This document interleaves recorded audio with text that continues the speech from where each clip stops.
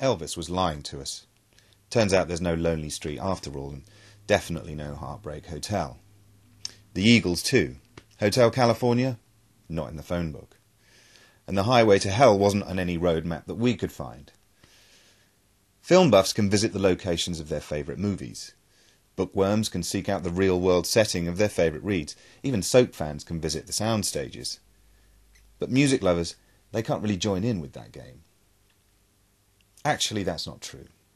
You just need to adjust your focus a bit, like one of those magic eye posters from the early 90s.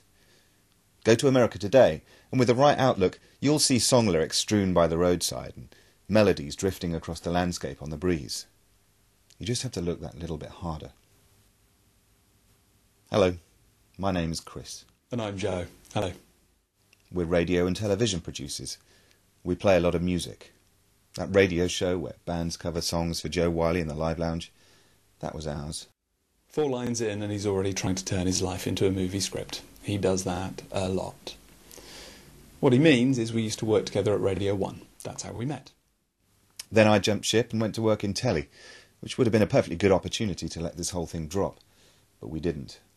Perhaps we should have. And Joe does the movie script thing too. A lot.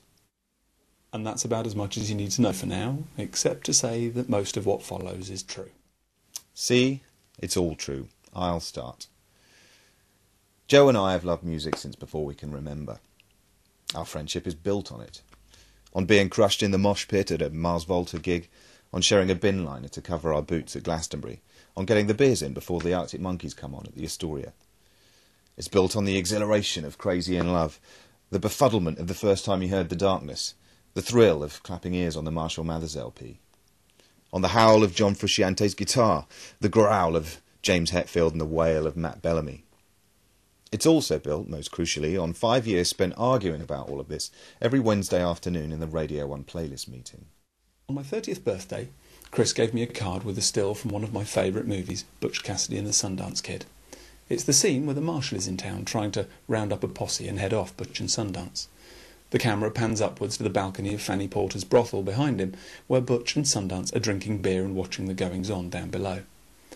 Butch says that when he was a kid he always wanted to grow up to be a hero, to which Sundance replies, well, it's too late now.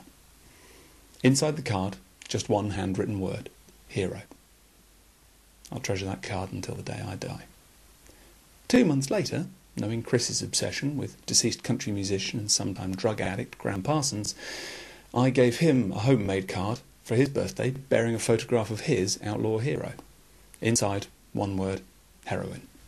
Within 10 minutes, he'd lost it. I don't feel good about it. To be fair, we were in a busy club at the time, and my attentions were more focused on not losing the expensive, table-sized work of art that Joe had just presented to me as a birthday gift, more of which later. But this humble exchange of cards turned out to be the beginning of something that got rather out of hand. It was the catalyst for a journey which would see us cross a continent, in search of places we weren't even sure existed, of people who were nearly all long dead. A journey that would brush for the DNA of the American music aristocracy and dust for the vomit of a string of deceased rock and rollers. You see, the birthday card set us talking about Graham, his extraordinary life and the bizarre circumstances of his death on a patch of desert in Southern California called Joshua Tree. Joshua Tree.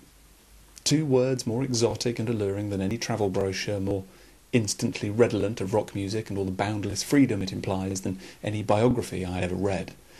Of power chords wrought by rock gods across an infinite widescreen sky, a sort of imaginary place which exists beyond the law, where the sky's the limit and the streets have no name. Let's face it, who doesn't think of the biggest rock band in the world, TM, when they hear those words? Well, me, for one. For longer than I could remember, the words Joshua Tree had been linked in my mind with the story of one man, Graham Parsons. They were the words from the pages of a book, the setting of a story which had enthralled me for almost as long as I'd loved music. To me they evoked images not of Bono and friends, but of the tiny motel room where Parsons decamped with his girlfriend and took a fatal overdose of morphine in 1973. Or Cap Rock, his favoured Joshua Tree perch for UFO spotting and LSD tripping, and the scene of his final twisted DIY cremation at the hands of friend and road manager Phil Kaufman. You two are heroes to most, as Chuck D might just as well have said, but they never meant shit to me. And frankly, Graham Parsons never meant shit to me. Chris had been guffing on about him for years, but I had never seen the appeal. Country music is for truckers and rednecks, if you ask me. But that, I realised, was sort of the point. Yes, Joshua Tree meant very different things to us, but the more we talked about it, the more we realised that virtually every song, every album or artist we held dear was attached in our heads to some half-real, half-imaginary place, nearly all of them in America. It seemed obvious to me what the next chapter of the birthday exchange should be. 2 men, a CD player, the open road. On a journey that would span both coasts of the United States, we would share great music, good times and rock and roll hijinks. Roof down, stereo up, we would create the definitive soundtrack for the ultimate road movie. But more than just listening to our favourite tunes, we wanted to live them. We would travel in search of the places that would connect us to the music we loved. Stand on the crossroads where Robert Johnson sold his soul to the devil, take a bite of the burger that finally finished off the king, taste the loneliness of the Wichita lineman. It could be a birthday present for Graham, who, had he not fouled it up by dying 30 years previously, would have been nearing his 60th birthday. So that's why, 3 years later, Chris and I hired a car and drove from Los Angeles Airport, where his body was stolen, via the motel room he died in and the Joshua Tree setting of his makeshift cremation, finally arriving at the Florida town where he was born precisely 60 years earlier. In between, we would tick off some of the most important landmarks in rock music history in the hope of learning a thing or two about America, its music, and each other. There were several reasons why it took us 3 years to hit the road. First, Joe had just used up one of the triannual travel passes given to him by his partner Nicola. Wonderful wife and mother that she is, Nick indulges Joe's near insatiable wanderlust by allowing him a guilt-free pass every 3 years for a trip of his choosing. Having just completed Beijing to Bayswater over land, Joe is the only man I know who makes travel choices based on alliterating destinations. He would have to wait 3 years for the next pass.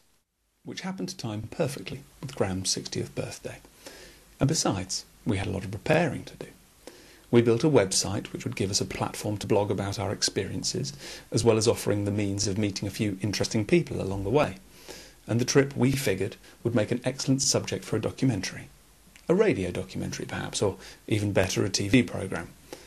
We would shop the idea around to a few of our friends in radio and telly, and if no one bit, then what the hell? We could take a camera and film it ourselves. No one bit. So we borrowed a camera and got on with it. We wanted to capture the sights, the sounds, the smells of 2 passionate music fans on the road. And we got that. But we got more. A lot more. But hey, enough of my yakking. What do you say? Enough.